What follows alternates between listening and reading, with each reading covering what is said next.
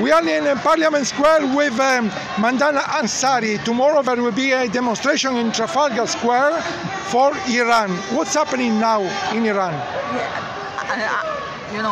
I think all of us we heard the name of the girl, Mahsa Amini. She was a 22 years old girl who killed on the street because of the mandatory and forced hijab. It's so ridiculous by the Iranian affiliated to the regime police.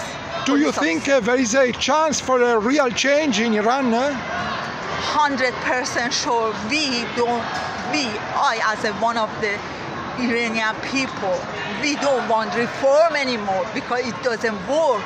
We want completely change the regime because the law of the country is based on the Sharia law, Islamic law, and religious law is not working. Is not in a way of human right. Every single day we see on the tweet, we see on the Instagram, the girls on the street harassed because of what? Because of the basic choice, because of hijab. The men, the boys harassed because they wanted to have a long hair, because they wanted to wear a shirt. They harassed, they lashed them, arrested them, put them in jail because of what? Because of little alcohol. Because they wanted to have party, because they wanted to go out to the park with their own dogs. Everybody in Iran is in harassment.